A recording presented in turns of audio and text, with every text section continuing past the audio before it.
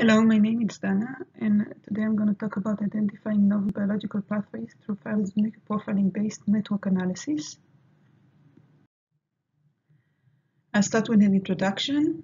We only know about 20% of genes to be associated with phenotypes in MOMIM, and only 50% of genes are annotated to pathways, for example, in biological pathways in Go. And these genes, we don't know what they're doing, and we also don't know which pathways they belong to. So there may be many biological pathways that we don't know about.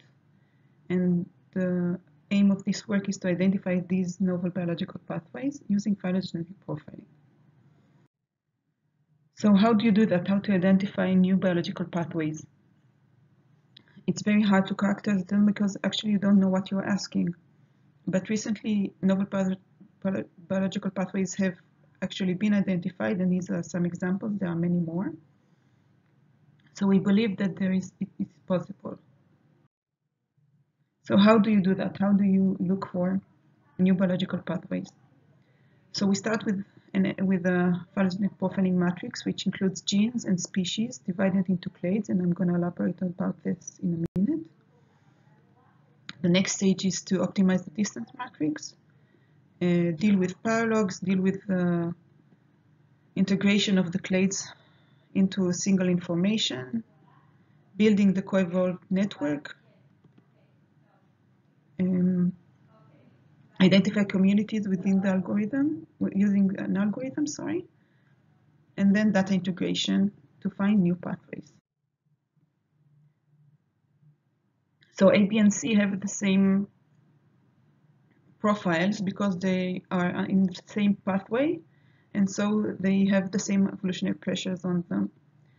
And then we can look for other genes in the same pathway. For example, gene X has the same profile, and many works before showed that indeed genes that have the same profiles are working together. So the first stage was to optimize the NPP matrix, as I said. So we are using the normalized phylogenetic profiling matrix, which is a continuous measure of orthology, and we use two normalization stages. The first is per protein normalization to normalize for the length of the protein, which affects the bit score. And then we get the LPP length normalized phylogenetic profiling, which I'll use later. And then we use the per species normalization, which actually does Z scoring. And the idea is to ask a certain protein is conserved more than expected or less than expected in a specific species, because obviously 50% conservation in yeast is very high conservation, while in gorilla it's very low conservation. So we did a lot of iterations on the normalization of the matrix, which I'm not going to elaborate on right now, but you're welcome to ask me later. The next subject we were dealing with is paralogs. Paralogs show very strong coevolution signal in all clades and mask other interactions. So here you see an example of the tubulins. These are genes, these are species, and they are organized from human to the more distant species. And you see that they all have, each column is a species, and you see that they have very similar phylogenetic profiles. And this is not surprising because they have very similar sequence similarity. So indeed they are working together, but we don't need phylogenetic profiling to identify sequence similarity. So this information is not relevant to us. So what we did is use paralogous groups as single nodes in the network, which means we took all the genes that act similarly, which means both in terms of the blast E value and in the correlation in NPP. What you see here is pairs of genes. And we defined all these genes as all these gene pairs as parts of a network of paralogs. And then we used InfoMap algorithms to identify communities of paralogs. And these we call par groups. And we use them as edges in the network. The next issue we dealt with is integrating different information from different clades. We showed in many works before, we and others, that clades give very different information in phylogenetic profiling. You see here, for example, these are all pathways. Every row is a pathway, and every column is a clade. So you see here eukaryote, chordata, mammalia, etc. And the color is how strongly the clade recapitulates the pathway. So you see that the darker the color, the more connections within the pathway that are identified. And the black point shows which is the clade that gives the strongest signal. So you see that for different pathways, different clades give strong signal, and we can't predict which clade will be best for each pathway. So we want to integrate the data from different clades. So how do we choose which clades to use? So first of all, we need coverage, which means we want to cover all the information, all the clades we have, all the species we have. And the other considerations are the size of the cluster. We don't want too large clusters, and obviously too small clusters are not informative. And we ask the question of overlap. For example, eukaryote, chordata, and mammalia obviously overlap, but they give very different results. As you see here, different pathways are identified differently within these clades. So overlap is not necessarily bad. So what we did is we took 1 million top correlating gene pairs in each clade, and we asked how do they behave in different clades. For example, here you have fungi in the two subclades, Basidiomycota and Ascomycota. And you see here, for example, that Ascomycota and Basidiomycota give very different information. For example, you see that all these genes that give high correlation in Ascomycota give actually very poor correlation in Basidiomycota. On the other hand, Ascomycota and fungi give very similar results. So they give the same information, so we don't need both of them. We don't need redundancy. So accordingly to this kind of analysis, we chose these clades to work with.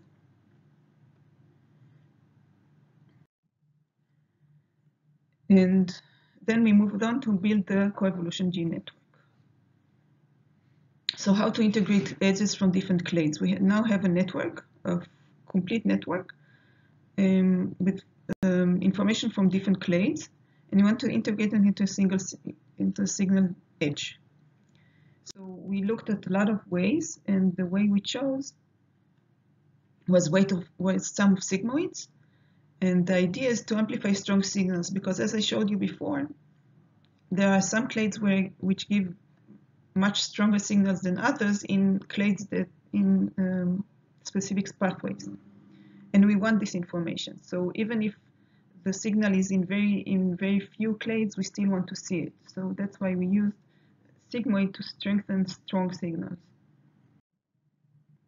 So we didn't want to use a complete network. Obviously, we wanted a sparse network. So we needed to choose a cutoff.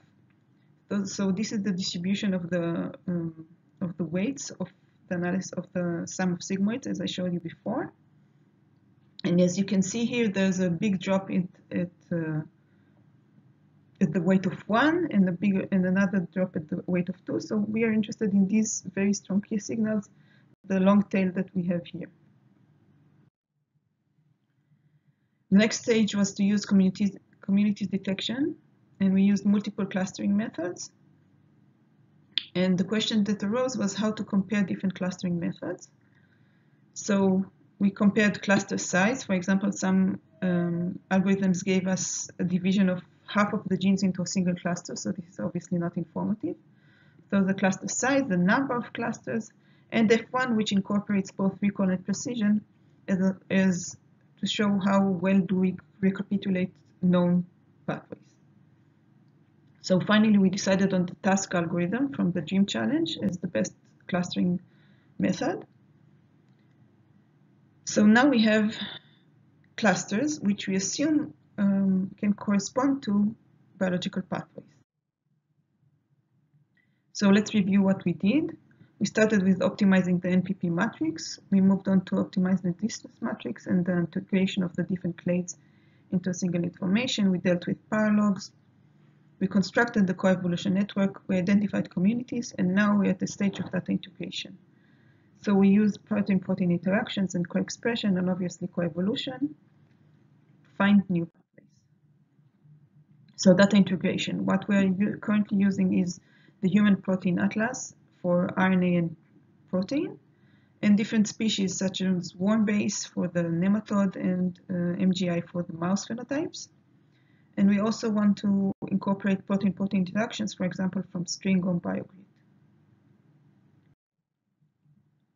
So here's some examples of networks we identified.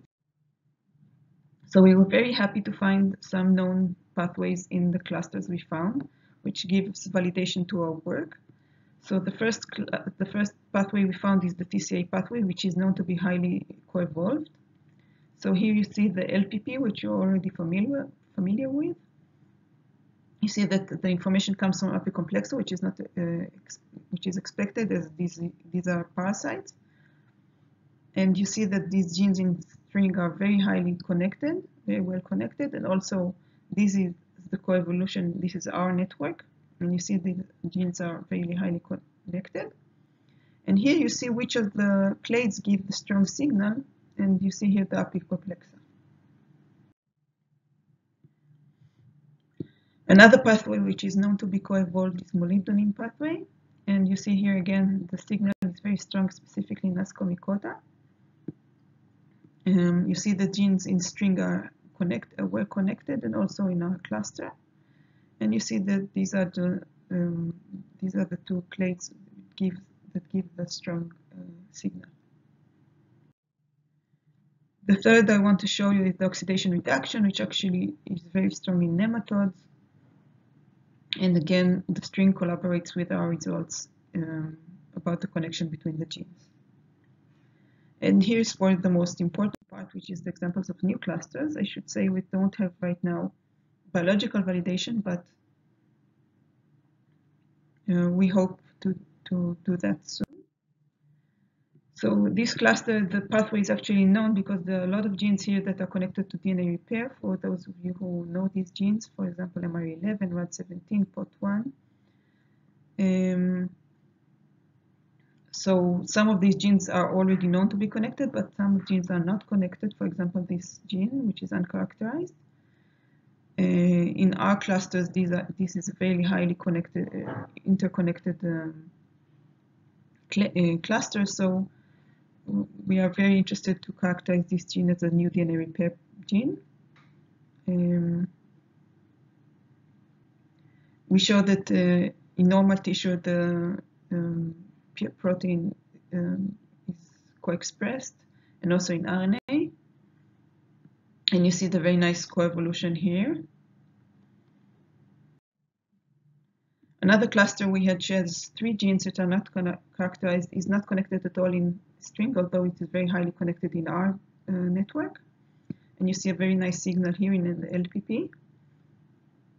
So we are very interested to know what this pathway is and what it is doing.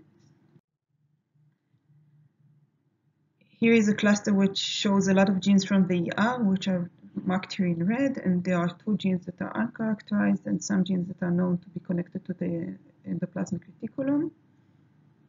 And this is the cluster, and you see the strong signal in both Aves and Actinopteri and in Chordata.